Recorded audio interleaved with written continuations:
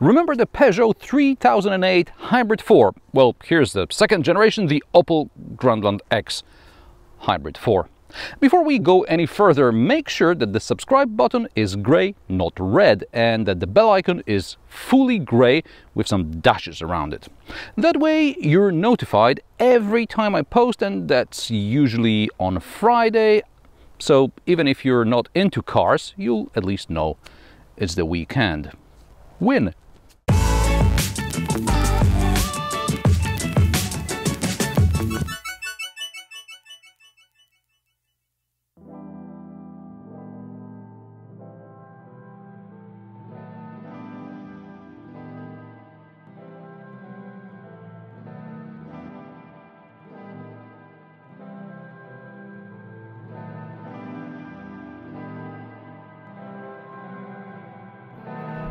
In 2017, the French car giant PSA, which owns Citroen, DS and Peugeot, acquired Opel from GM. This made PSA the second largest car conglomerate in Europe after the Volkswagen Group. Since then, new Opel models were launched on PSA platforms. The Opel Grandland X debuted at the 2017 Frankfurt Motor Show, and it is currently Opel's largest SUV, or rather a crossover. It replaced the Antara, which was also known as the Chevrolet Captiva. Built on the PSA EMP2 platform, underneath the Grandland X is the Peugeot 3008 and the Citroen C5 Aircross. But I suspect if I didn't tell you that, many of you would live in oblivion, because at first glance there aren't many obvious similarities. Maybe except for the gear selector and the Hybrid 4 badge. The Grandland X debuted with a PSA 1.2-litre 130 horsepower petrol 3-banger and a 1.6 120 horsepower diesel. Since then, the 1.6 diesel has been replaced with a 1.5 130 horsepower diesel, and there is also now a more powerful 2-litre diesel. All the engines are from PSA, and the 1.5-litre unit is not a Ford engine, as some of you may suspect. Regardless of the engine variant, the Grandland X, like the 3008 and the C5 Aircross, was a front-wheel drive car only, until the plug-in hybrid version arrived.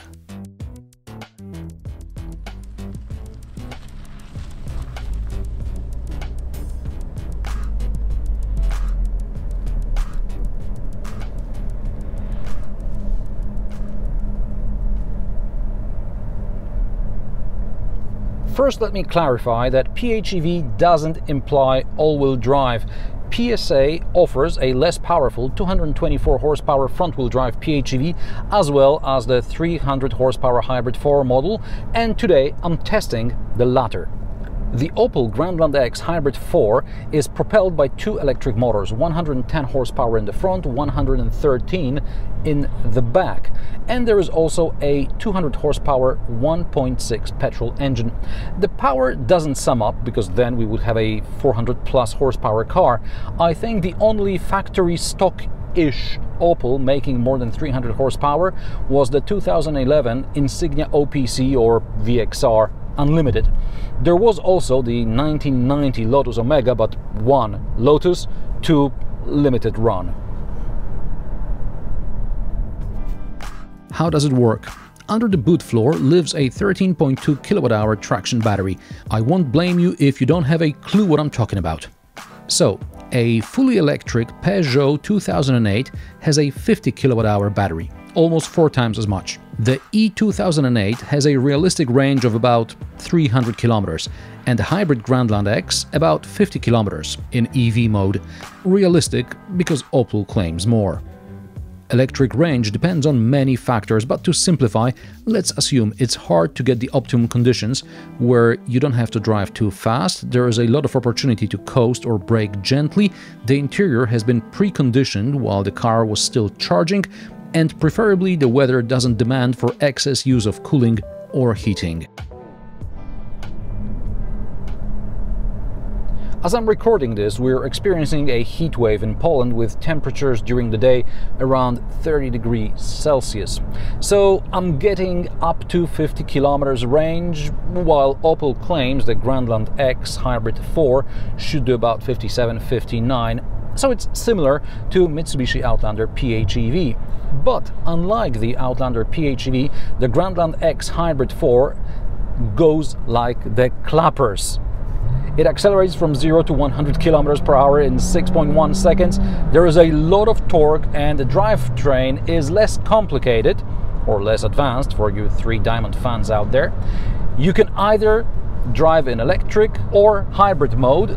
There is also a sport mode, obviously. There is no battery charge mode, but you can set the battery charge level so that you can keep, for example, 10 or 20 kilometers for the last leg of your journey around town.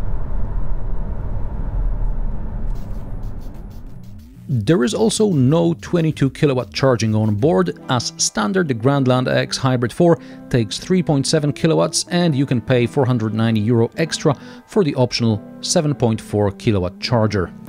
Charging from a standard home socket takes about 8 hours, and from a Type 2 socket about an hour and 45 minutes. How is it to drive? Most of the time you don't think about it. You just get in and drive. When the big traction battery is depleted, the car goes into regular hybrid mode.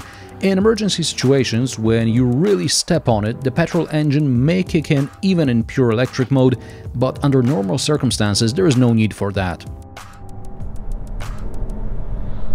The ride is more relaxed than sporty, and that's in line with this car's character. This is supposed to be a family car which you can drive safely on a twisty road in all-wheel drive mode. This is when both electric motors work. Or you can go into sports mode, which is when the petrol engine powers the front axle and the electric motor powers the rear axle, and I shall demonstrate how fast it goes.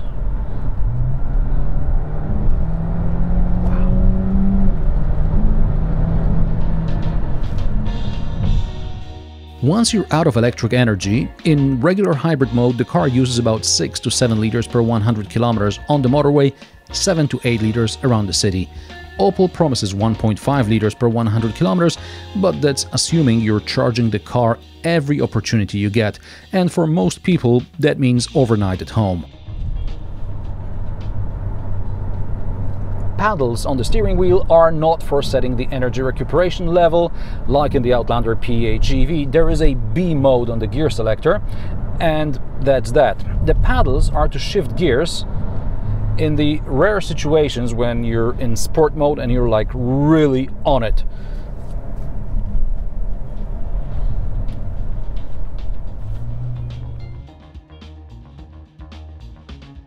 Soundproofing is average. On the motorway, there is noticeable wind noise. I also observed when in EV mode, the Grandland X is quite noisy from the outside. When filming the drive-by shots early in the morning on an empty road, I could hear the car coming from behind a corner some 100 meters away. It was mainly tire noise, and I suspect it's got to do with the weight of the car. Probably with this much power, grip was a priority, rather than low rolling resistance tires and low noise. As far as grip is concerned, I took the Grandland X Hybrid4 up my test slope, where I drive up diagonally, stop halfway and then try to move again. Although you can force the car into an all-wheel drive mode, this is not for off-roading, it's for grip and stability on the road. First attempt was in normal electric mode, and the second attempt was in all-wheel drive mode. To be honest, in fully automatic mode the car did better.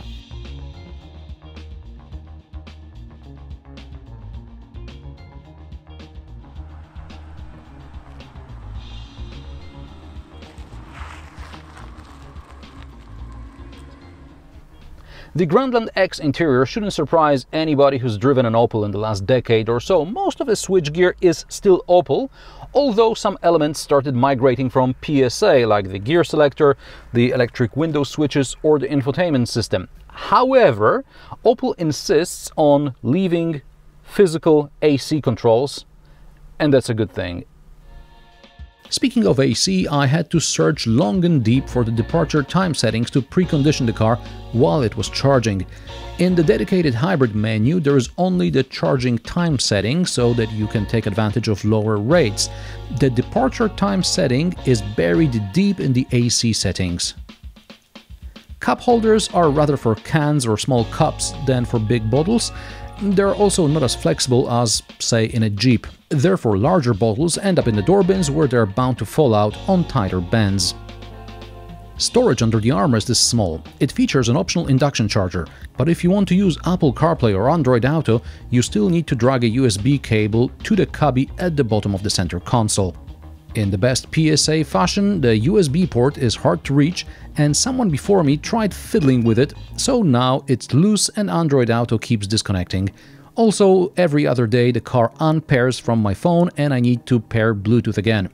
You can blame it on my phone, but I used the same phone in many other cars over the last year or so, and I had no issues of this sort. In the back there is sufficient legroom and headroom. The seat is set to my driving position. I'm 175 centimeters tall. The floor is flat, so the middle passenger shouldn't complain too much. There's one USB port, one 220-volt socket, and some AC vents. Cup holders in the armrest are on the small side, so larger drinks bottles have to go in the door bin. And there is also a ski hatch. At 390 liters, the boot is 124 liters smaller than in the internal combustion engine model. There is some small storage under the floor, including a place for the charging cable, so that's a plus. There's also a repair kit. You can close the tailgate using gesture, a button on the tailgate, or with a remote control. Prices of the Opel Grandland X Hybrid4 start at €51,000, that's about 11 grand more than the most powerful diesel in the same trim. The front-wheel drive hybrid model is only €5,000 more expensive than the diesel. This test car in ultimate trim with options costs about €55,000, so about 4 grand more than the larger and more spacious Mitsubishi Outlander PHEV. However, the Grandland X Hybrid4 looks and drives like it was designed recently, and designers had the driver and the passengers in mind. Here in Poland, this car doesn't make sense, but there are countries where buying an EV or a PHEV is cheaper in the long run, or even outright, than buying a car with an internal combustion engine. Assuming this is the case, take the Outlander for a spin and then get the Grandland X. And how do you like the Opel Grandland X Hybrid4? Let me know in the comment section below. If you like my sarcastic, down-to-earth and possibly mildly amusing car reviews, subscribe, click the bell icon, turn on notifications on your mobile device so you don't miss new episodes. I post every Friday at 3 p.m. Central European Time, just when you have an hour or two to kill in the office before the weekend, but the boss won't let you leave. Thanks for watching, and I will see you in the next one.